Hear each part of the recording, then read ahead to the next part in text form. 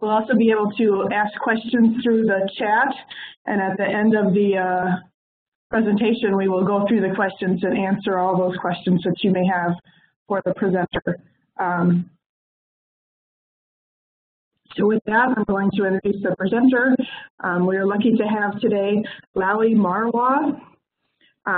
He has led quality systems and statistical applications in both IBM and Nortel Networks, as well as SSHA and TSSA in the public sector. As chief statistician at IBM, he led the deployment of statistical methods for improvement and control, SPC, design experiment sampling and reliability, key elements of a Six Sigma framework.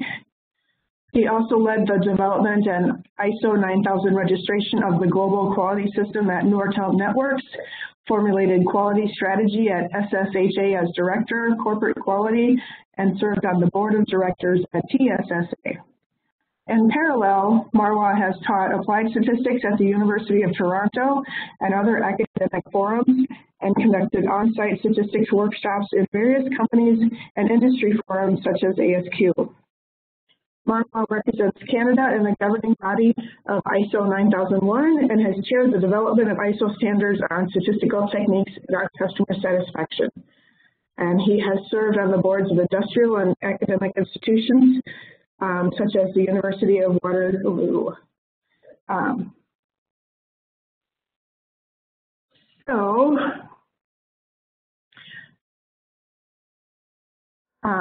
Lally, are you able to talk?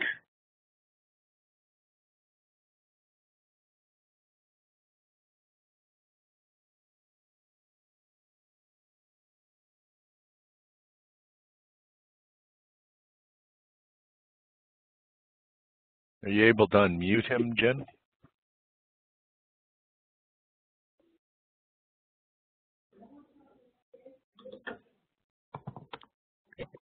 Thought I did.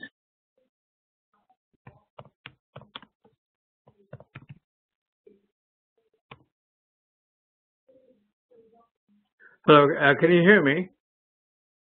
Yes, Lally, there you are. Okay, great. Well, thanks for the intro, Jenny, and I just ask you to please move to the next slide, where you can start the presentation and lay out the agenda.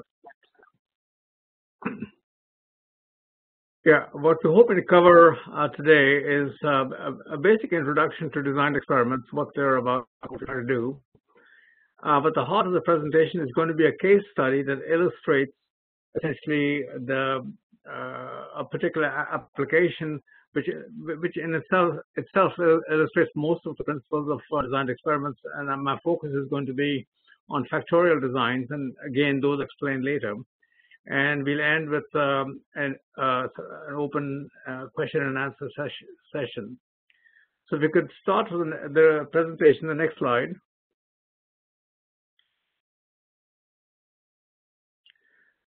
Okay, so we're looking at processes. All processes are subject to random variation, and a convenient term that explains that, a phrase that explains that is noise. Okay? And the outcomes of any processes are governed by, to some extent, noise, but they're primarily governed by multiple factors, and these factors can be qualitative or quantitative. And in addition to the factors that are at play in a process, we have the interactions between the factors.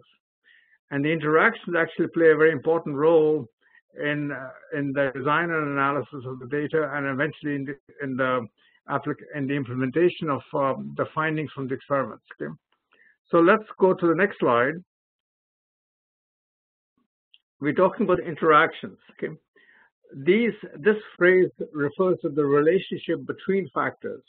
In other words, a factor in a particular state may have an effect on the process that will depend actually on the setting of another factor. And there's a relationship between two factors that affect the outcome is conveniently referred to as an interaction.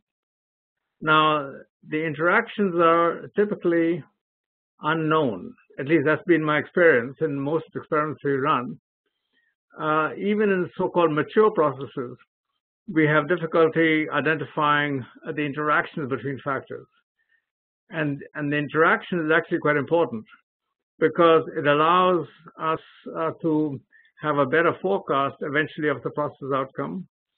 But the main benefit is really that they often are a clue to give you insight into the cause of process behavior, and ultimately they are key to a robust solution for whatever it is that we're examining. Okay?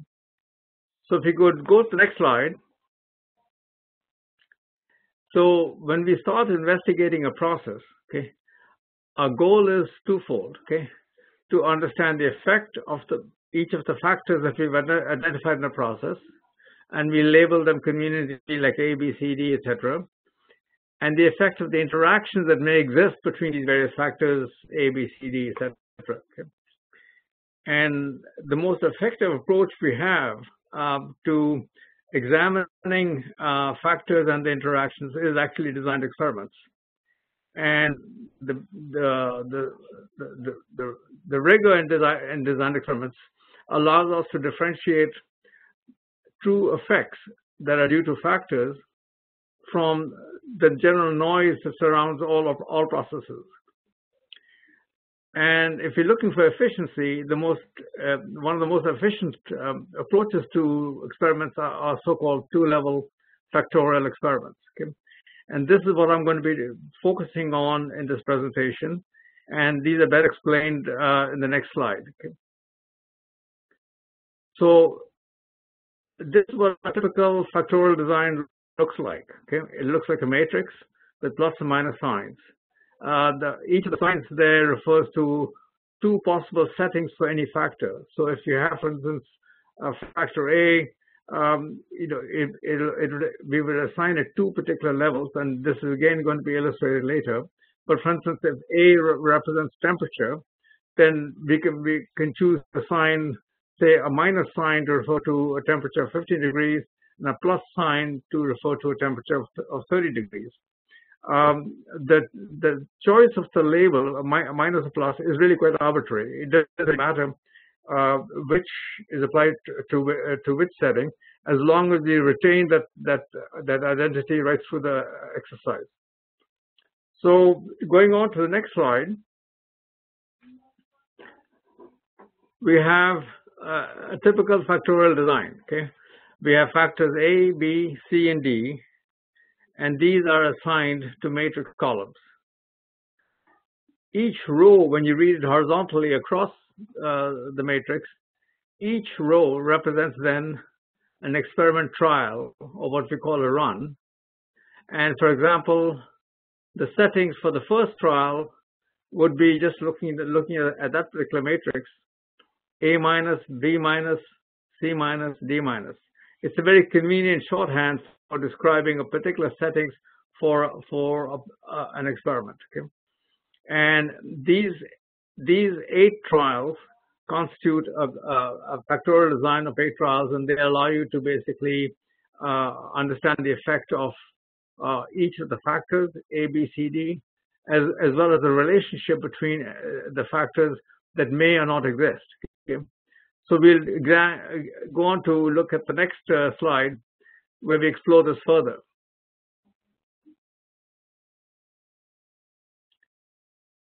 So at the end of each run, we record the result of the particular run. We refer to that as the response.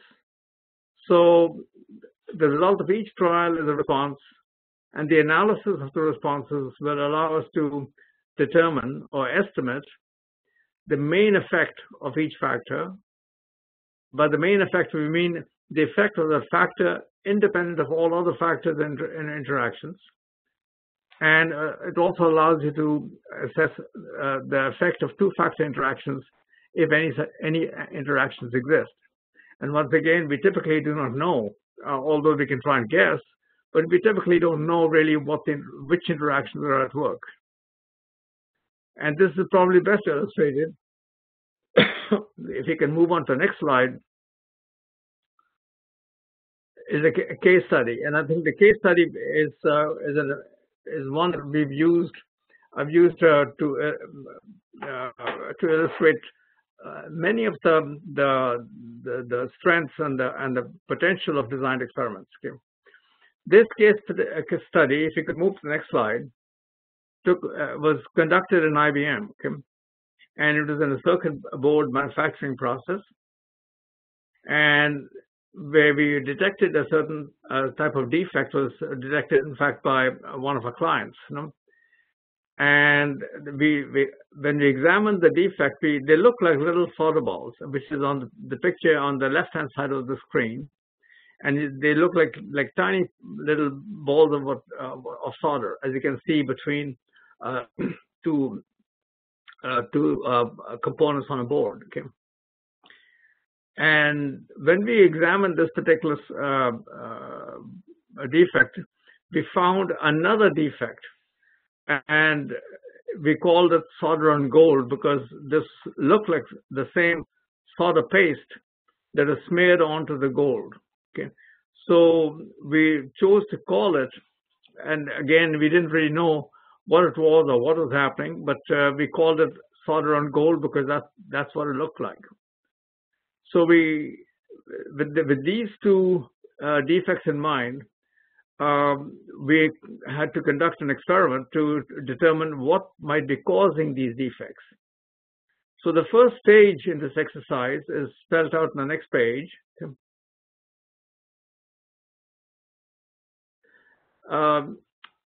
We looked at essentially the total process, okay?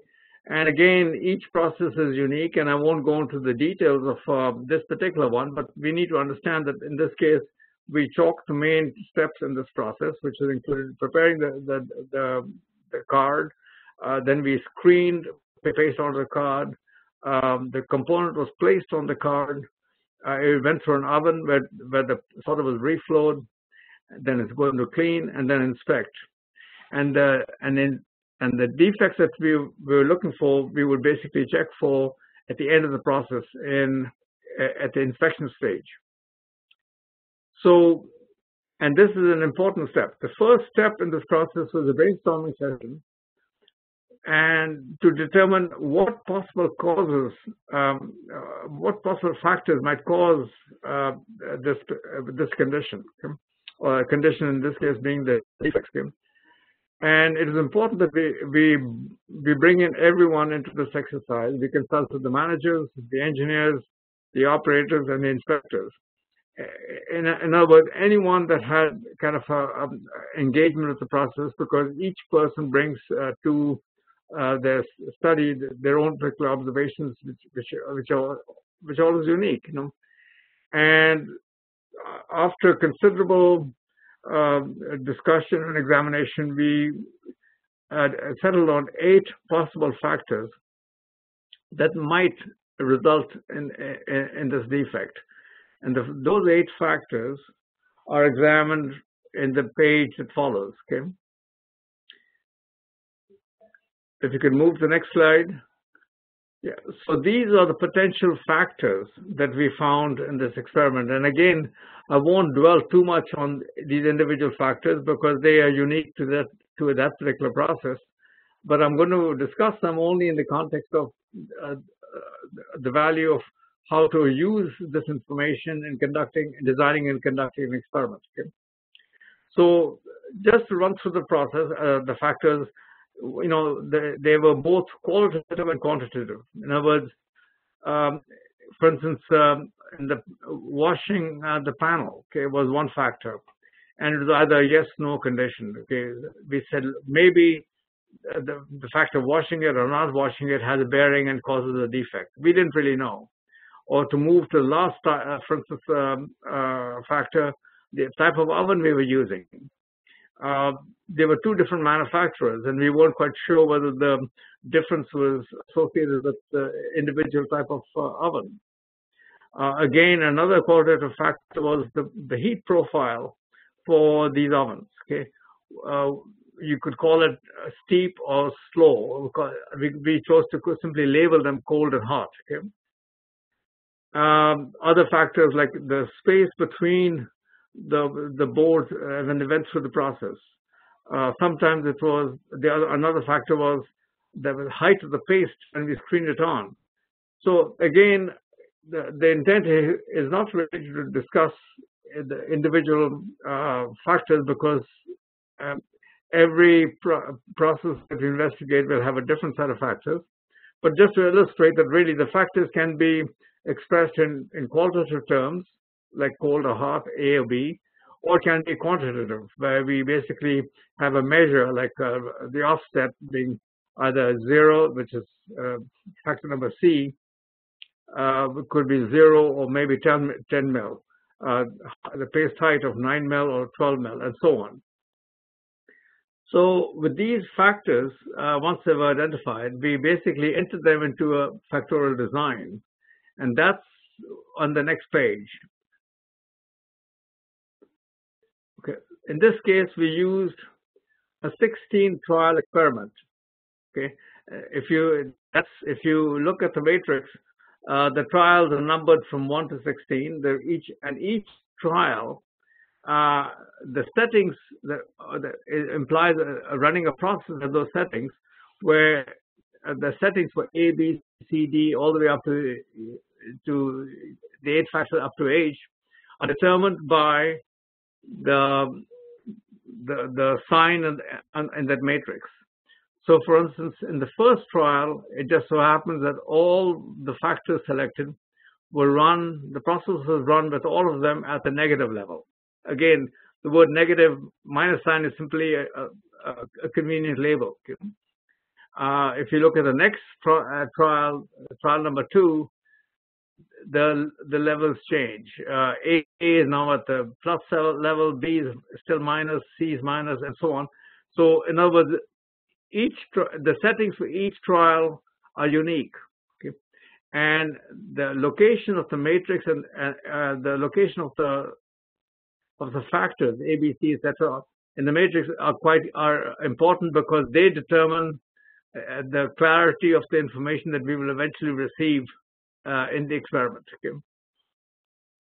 And the purpose of this particular design, with the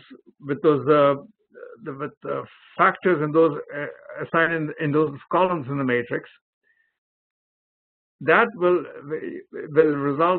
reveal the main effect of each factor and the interaction effects, if any, exist.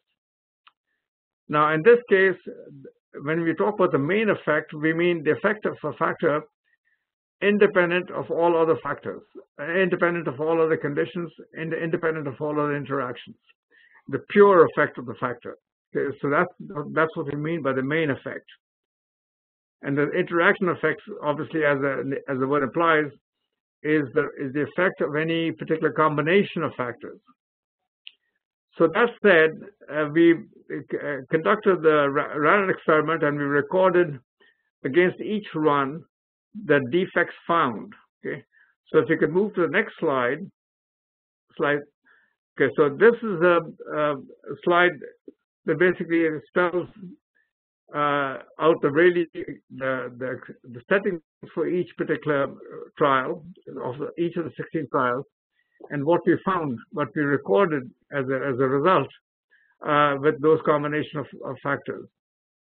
The first trial, for instance, yielded 154 defects. The second one had substantially more, and so on, all the way down. Okay, so what the data allows to do is to determine the magnitude of the effect of each factor and the interaction effects. And again, it's too much. We won't go into the detail of how the effects are computed, because that would be a separate undertaking.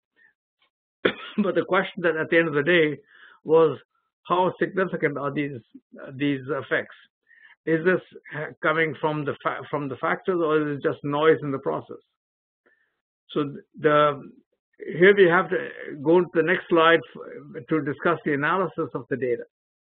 Now, some of you who've who've studied statistics, are very familiar with the numerical analysis of data using a technique called ANOVA, analysis of variance. And this is, apart from its complexity, it requires replicates, meaning you need to repeat everything at least twice and more in order to be able to determine the significance of the effect. If you don't have replicates, then you have to have some sort of a prior estimate of what they call the error. Okay. In this case, we have favored graphical analysis for reasons that will be evident soon. The graphical analysis is effective. It's easy to interpret and communicate the findings that you get.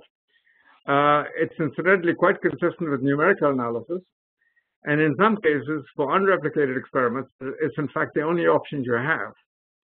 So I'll illustrate what we're saying here with the next slide, which is a graphical analysis of the defects. Okay.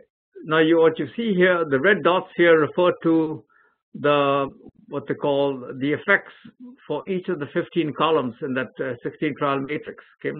If you notice that the matrix had 16 runs, but the columns of the matrix there are 15 columns and there are 15 effects.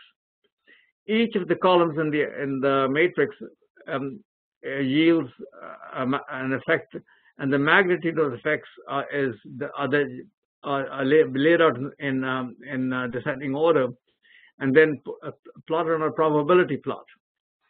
This is a particular kind of graph paper, a normal probability paper, and its utility here is readily explained by the 2 points below, okay, which is that if you have a group of data points on a normal probability plot that fall in a straight line, these readings correspond to inherent variation. In other words, it's normally distributed. This is noise.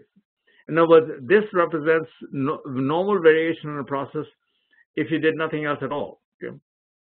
The outliers, which are the ones that are highlighted in yellow, the interaction C, D, and C, okay, these are deemed to be significant.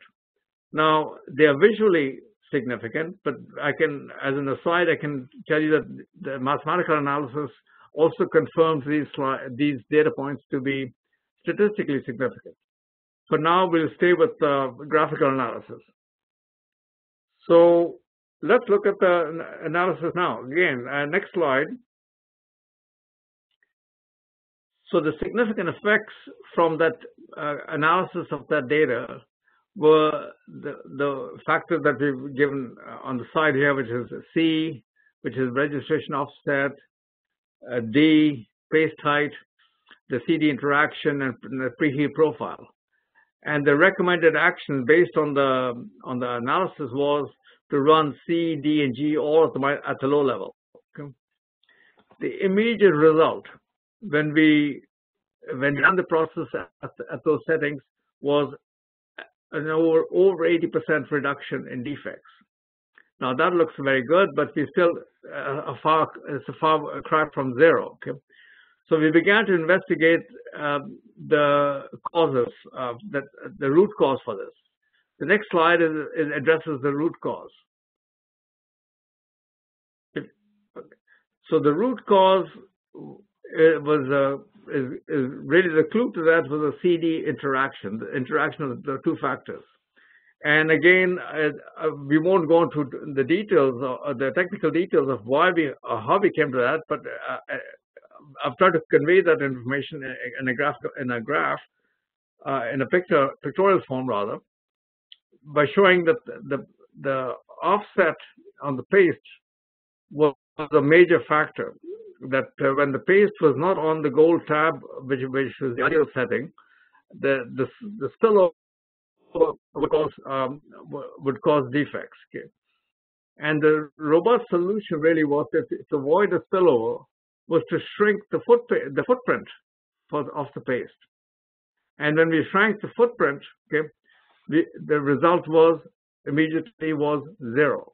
Okay, so here the CD interaction, okay, was really a clue to the root cause of the problem. Okay, and it illustrates the importance of basically trying to understand and capture the interactions, because and it also illustrates the point that very often, even in mature process, which this one was incidentally, the engineers were not aware of the interaction until we ran this experiment. Okay? So to move to the next slide, that took care of one type of defect. The second category of defect was even more interesting. Okay? That was a defect that we call solder on gold. Okay? So again, the next slide shows the same experiment that we ran. If you just move on. The same experiment, but now we have recorded, in the same experiment, we made a separation of the types of defects that we were finding. This is the second category of defect, which was solder on gold. And the first trial, we found 4 defects. Next one was 9, and so on, all the way down to the last slide, 16, that had 8. And so this was your experiment response. When we did the number crunching on that, and if you can move to the next slide, that was what was a real surprise. We plotted them on the same normal probability plot paper, and they all conform to more or less a reasonably good straight line fit. That implied that none of the factors that we're looking at were significant statistically, that this was all noise. And so this was baffling, because if they're not significant, then it means that the true cause, the factor that caused it, lie outside the domain of the experiment. And what do we mean by the domain of the experiment? Well, look at the next slide. Okay. In the case study here, this is the same flowchart that we saw earlier. That it represents essentially what we call the domain of the experiment, meaning this is the scope of this is the range of stuff that we looked at. Okay. And if it's not there, then the only other place it could possibly be is beyond that, which is at incoming material.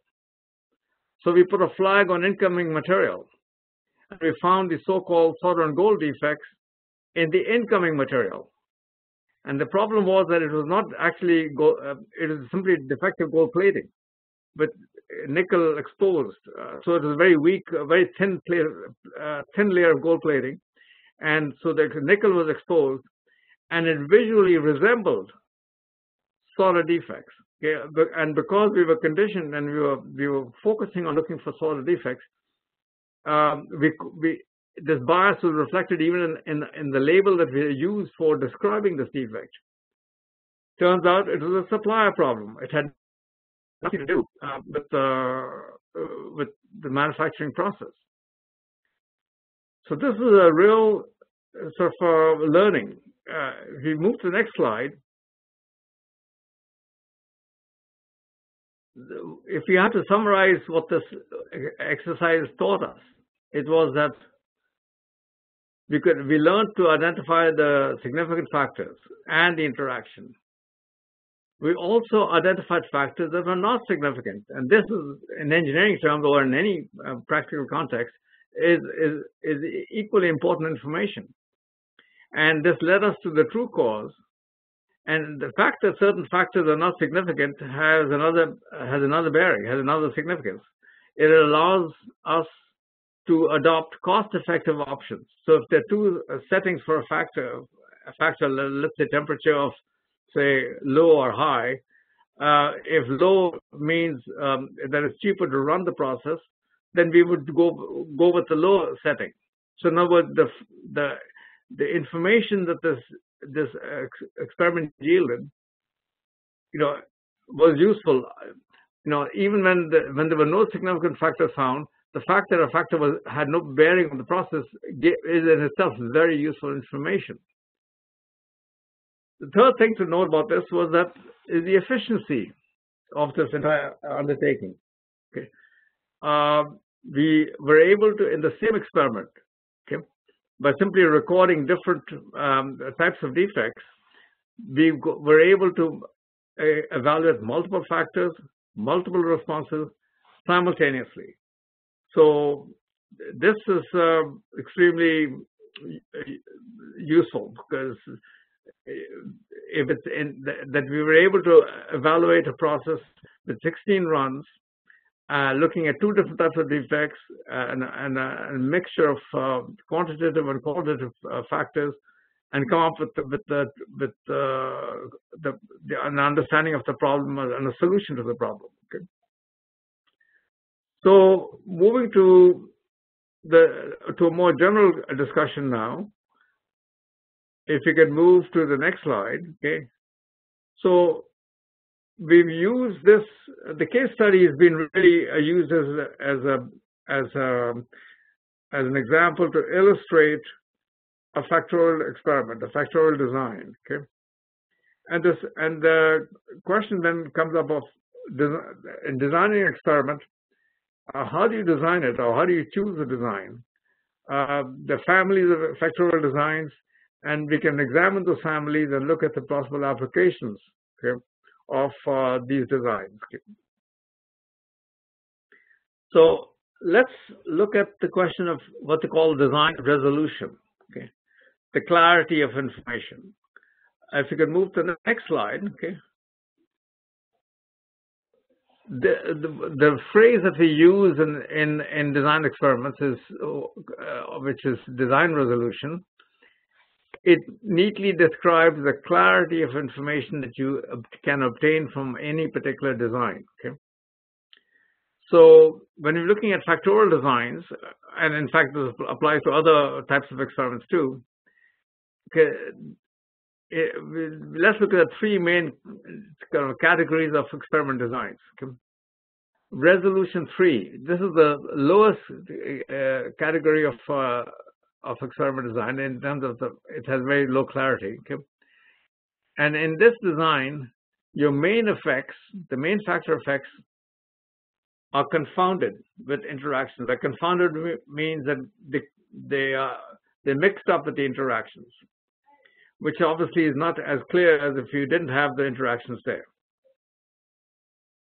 It has very low clarity, but at least it's cheap. Okay, it involves the least number of trials, and the only reason you would consider it would be that that's all that you can afford. Okay. Another category of design is the resolution 4, okay, which is where the main effects are clear, but your interactions are confounded with other interactions. This is not too bad, because normally if you have a bunch of interactions mixed up with each other, you can probably you can guess at which one of the 2 or 3 might be active. And it's a good compromise between clarity and cost, okay? Because to run a resolution 5 design, which is the one below, okay, on this page, where all main effects are clear, all interactions are clear, it's excellent, but it is very expensive. Okay, I could add as a footnote here that I've never had the luxury of running a resolution 5 experiment. No? I think most experiments in practice are resolution 3 and resolution 4, and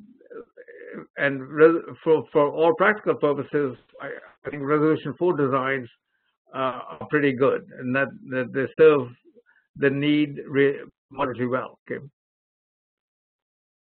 So I recognize this is a limitation of a presentation of this nature, is that there's no interaction with the audience, and I beg your patience here, and that hopefully you have some questions that we can address after the presentation. But for now, let's move on to the next slide, which looks at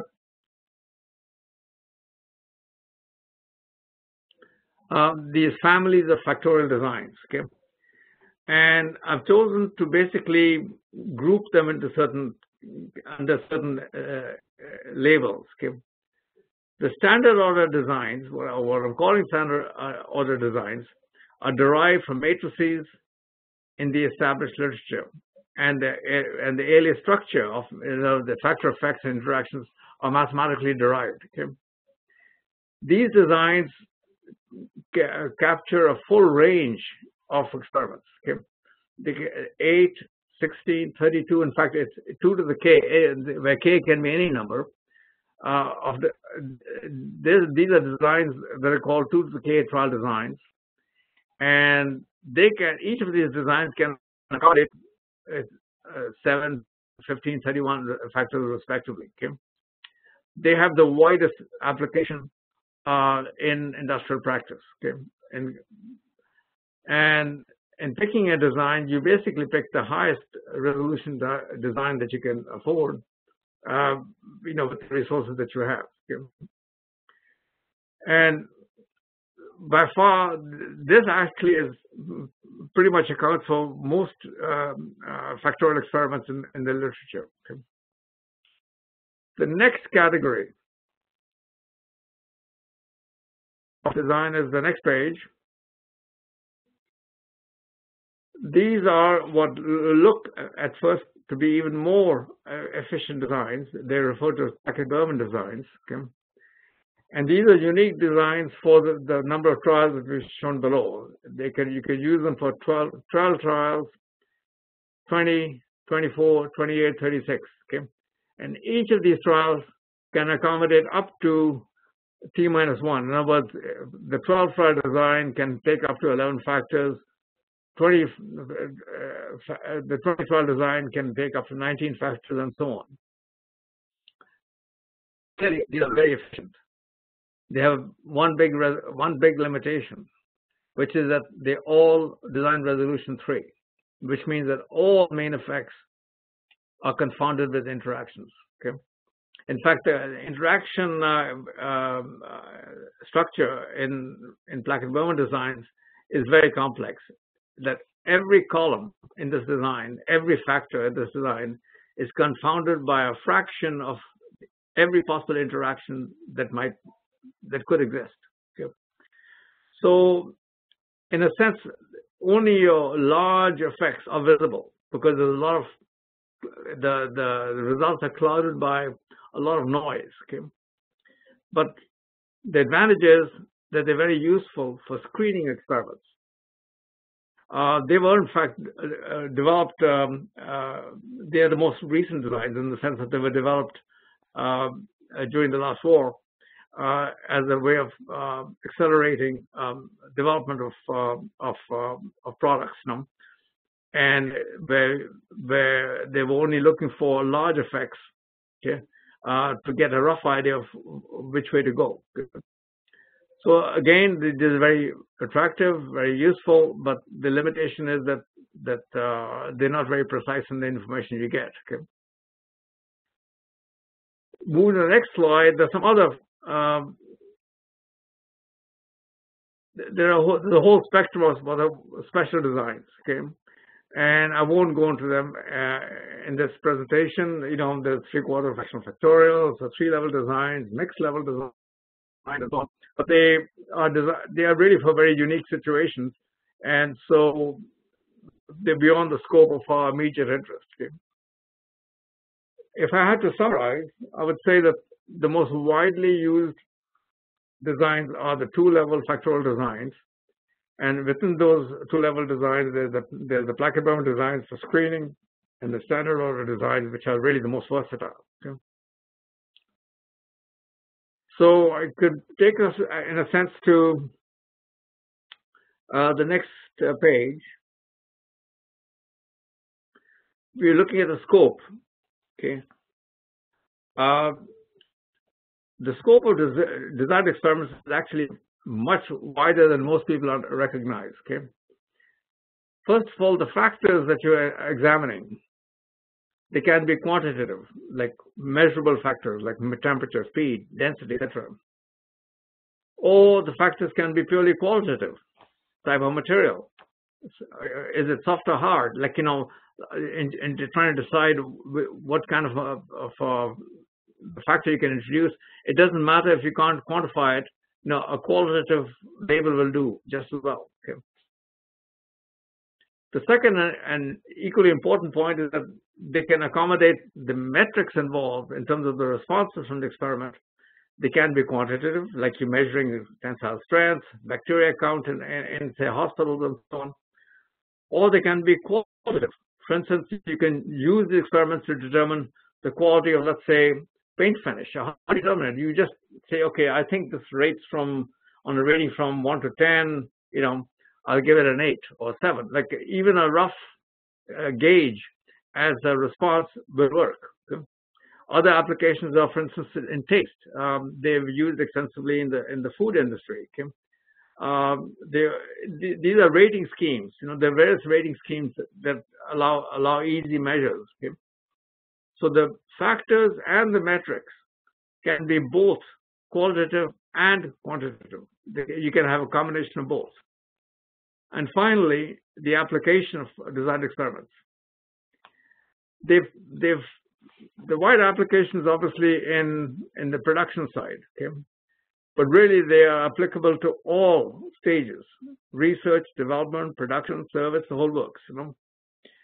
Also, the sectors in which these experiments are applicable. The obvious applications are in science and technology. There's also agriculture, there's medicine, there's software, service. I mean, the list is endless. It's in fact infinite. Okay?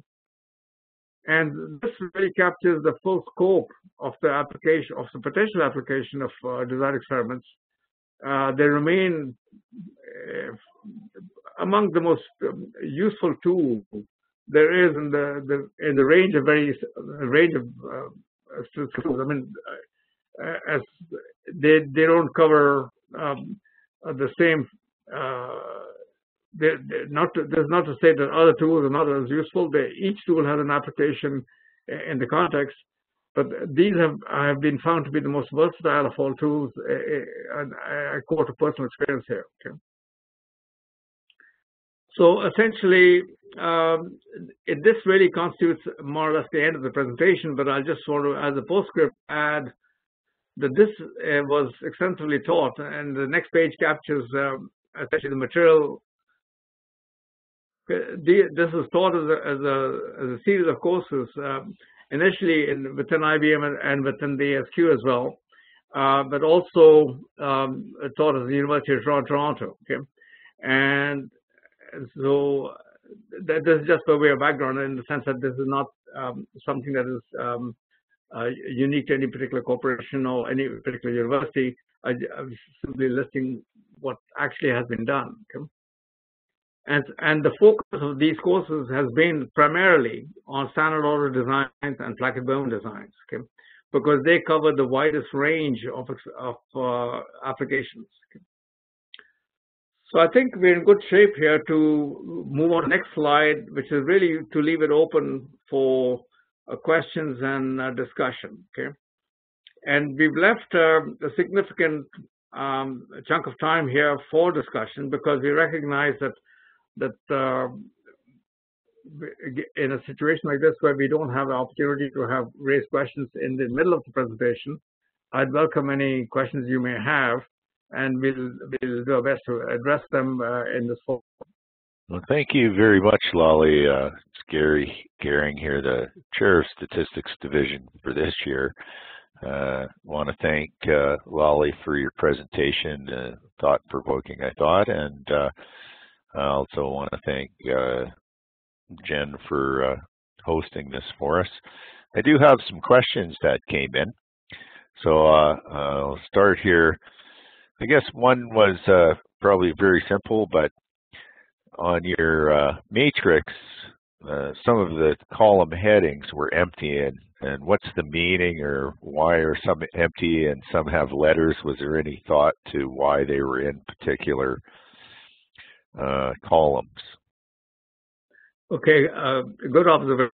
The location of the factors of those columns is actually critically determined by the mathematics. Okay, the so-called blank columns are actually columns that measure interactions, and so typically they would have multiple interactions in there, depending upon which particular column you're talking about. there isn't the time here to basically to have shown that detail. Okay, but every column on the design plays a role in both the design and the analysis. So the short answer to the blank columns is that they typically contain multiple interactions. Great, thank you very much for that. Next question here was, is this a 2x8-4 fractional design, ? And what is the logic for grouping the factors together? Well, you talk about, I think you referred to the 16 trial experiment? Maybe, yeah. I'm just trying. That's what the question is. So yeah, no. This is. I've tried to stay away from. Okay, I recognize the labeling. Okay, it is, yes. These are fractional factorial designs. Okay, the one that in the case study was fractional factorial design, and it was indeed 2 to the power of 4 minus 1. Okay. Okay. Let's see. Were the two responses treated as standard variables, in brackets, using the normal distribution, or as count variables using the Poisson or similar? Okay, in this case, the responses as defects follow a classic Poisson distribution. But the type of distribution doesn't really matter. We're treating it as, we would still use the normal probability plot paper for the analysis, because the probability paper would basically differently identify how much of the data is in fact explained by normal distribution, which means noise, and how much of it is not. Okay? So the probability paper identifies, or the plot on the probability paper identifies those, not the responses, but the computations from the responses, the effects, that those that are due to noise, and those that are not due to noise, which means they are something else. And by definition, these are then significant effects. Okay, thank you.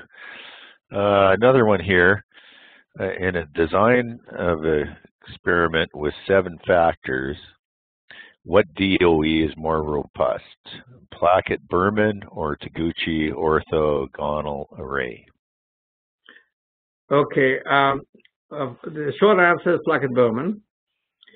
Taguchi's designs are actually the same. For instance, Taguchi's 12 trial design is actually a Plackett-Berman design. Okay, it was done long before. Taguchi's other designs are simply applications of existing orthogonal arrays.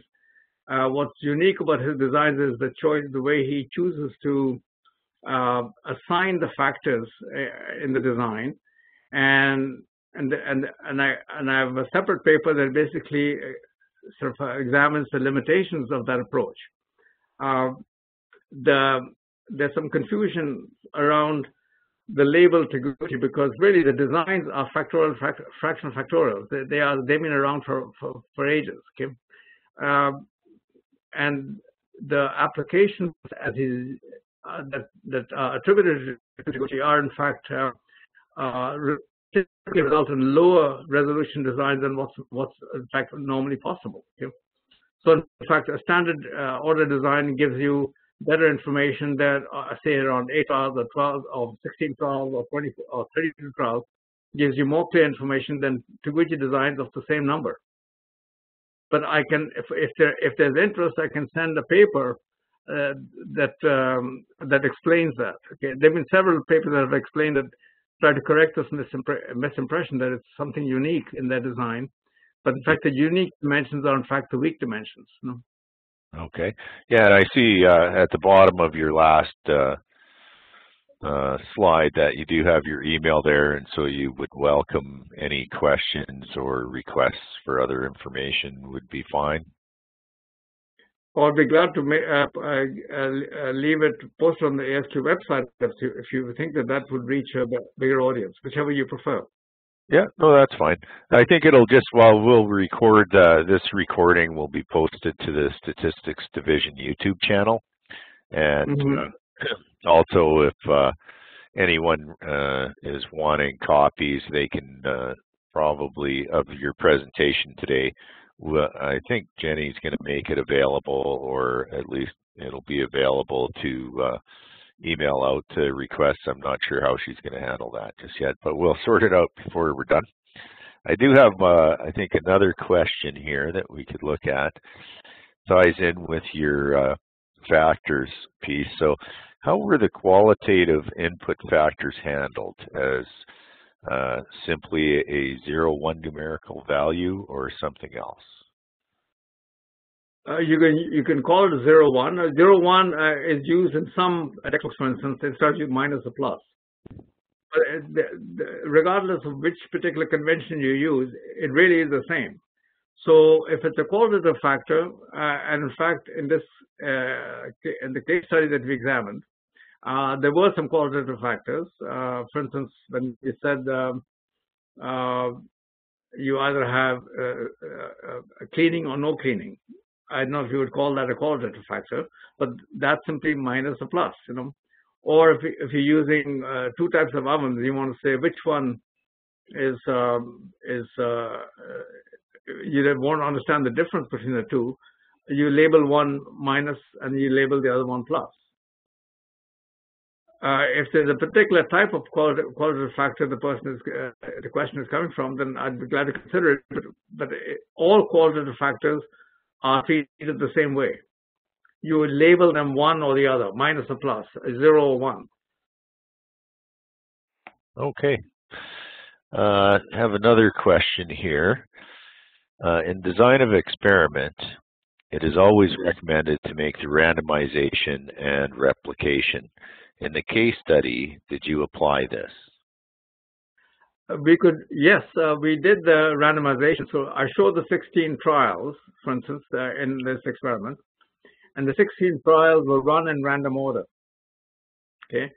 But the replication wasn't possible because it would mean replication literally means you replicate the entire experiment, and so you have against each run now you have two possible readings. Okay, the sheer cost of replication made this impossible. Okay, and so we basically had to, and in many cases replication isn't possible at all. Okay. So that is actually one of the reasons why graphical analysis is one that are favored, because it doesn't depend, okay, on it's a solution that becomes available when there is no replication. Replication is important for ANOVA, for the numerical analysis called ANOVA. But if you don't have the resources to do that, or if the sheer nature of the exercise precludes replication, then you have to basically live without it. Excellent. Thanks for that explanation, Lally. Another question. I was wondering how the normal probability plot accounts for experimental error. Okay.